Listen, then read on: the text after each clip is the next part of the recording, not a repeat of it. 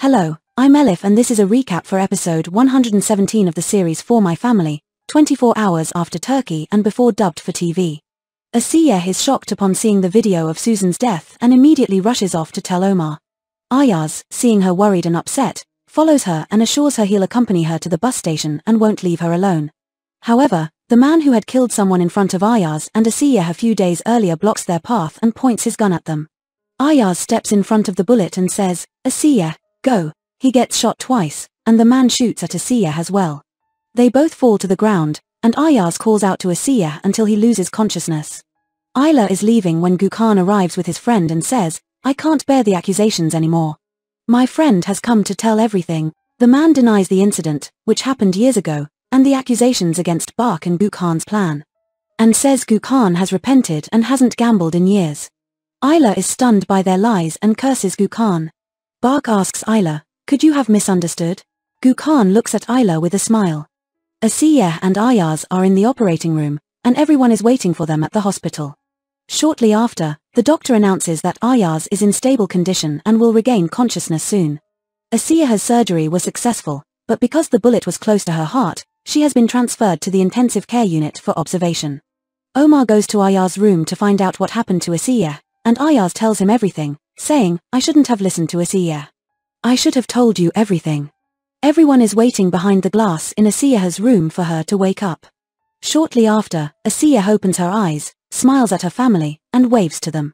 Everyone feels relieved. Meanwhile, Akif is talking to Soraya on the phone, and Soraya says they won't talk to Akif when Asiye regains consciousness and tells everything to the police, only he will go to prison. Akif says, "We are destined together now, but only if Asiye regains consciousness. I'm okay with going to prison." Meanwhile, Soraya confesses that she becomes more dependent on Akif every day and feels better with him. Akif says, "So from now on, officially, you're my girlfriend." Suddenly, Asiye's heart stops, shocking everyone. The doctor intervenes immediately and tries to revive Asiye, but fails.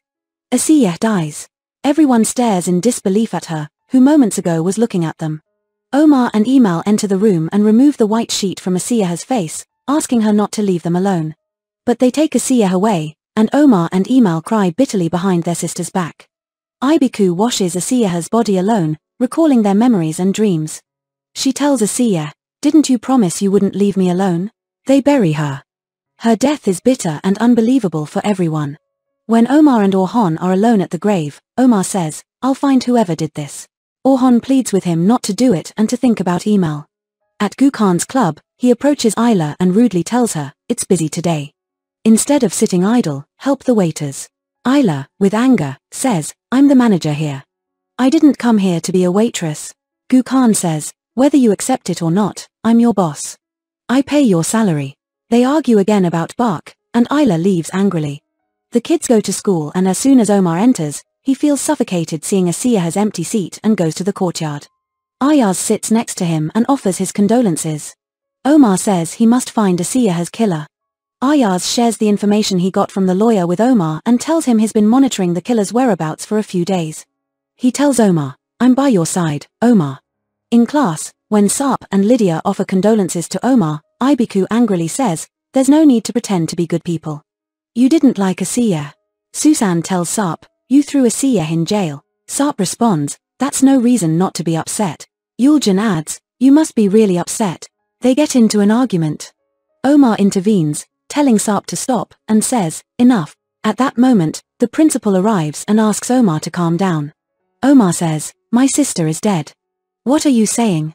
"I want to burn the world down." The principal says, "If doing that brings your sister back, let's all do it together. At least, show some respect for Asiye's memory." Akif goes to the club, sits next to Soraya, and consoles her.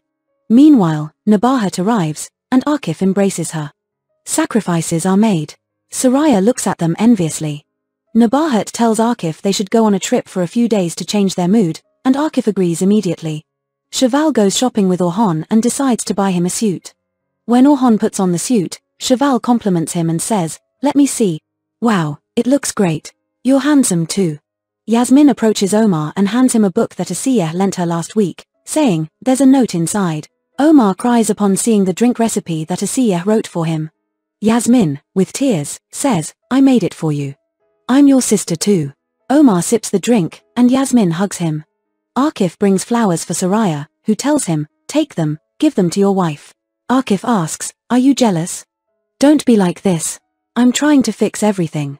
And he wins Soraya's heart. The restaurant where Asiya's killer works needs a waiter, and Ayaz takes Omar there, where Omar starts working that same night. Ayla tells Nabahat about Gukhan's story, and Nabahat reproaches her for not recording Gukhan's voice and suggests she trick Gukhan into confessing and recording his voice. Ayla sits next to Gukhan and tells him she has decided to reconcile with Bark for the sake of peace. She says, I admit my mistakes, but you should too. You lost Bark's money in gambling. Then you lied to him. Gukhan admits, I made a big mistake, giving Bark to you. When he realizes Ayla is recording his voice, he angrily snatches the phone from her hand and says, did you think you could trick me? Don't do this again. Omar has the restaurant staff under surveillance and realizes that their boss is hiding somewhere and planning to escape soon. When one of the staff members goes out to give the man his passport, Omar and Ayaz pursue him. Orhan goes shopping and a woman with a suitcase approaches him. Orhan, upon seeing her, says, Ayten. Ayten greets him with a smile. Ayten and Orhan had a brief relationship years ago, but they separated when Orhan went to military service. Ayten tells Orhan about her life and how she married a man who had 2 children. She was pregnant herself at the time of the marriage and agreed with her husband to keep this matter between themselves. Years later, Ayten's husband becomes ill, and at the same time, her daughter, Jansu, finds out that Mustafa is not her real father, causing turmoil and leading to her separation from her husband. Orhan asks, so, have you found your daughter's father now? Ayten replies, yes. He's sitting right in front of me. Orhan is shocked, and Ayten, with a smile, says, you're Jansu's father. Asiya's friends gather to celebrate Emal's birthday and read aloud the answers Asiya gave in Yuljan's beliefs book, tearfully reminiscing about her. Asiya has talked about her siblings everywhere and expressed her wishes for them. Omar and Ayaz reach the killer's hideout, but after entering the house, Omar closes the door in front of Ayaz and says, this is my business.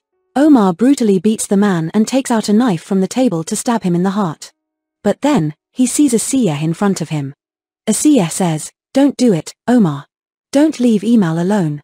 Didn't we promise each other this? We were supposed to stay alive for Emal. I beg you. Emal is waiting for you now. The sound of police sirens is heard. Omar hugs Asiya and says, I couldn't take care of you. Don't go. Asiya says, take care of Emal. Give her a bright future. I love you both very much. Omar lies on the ground, crying, and keeps saying under his breath, don't go. Thank you for watching. Stay tuned for the next episode.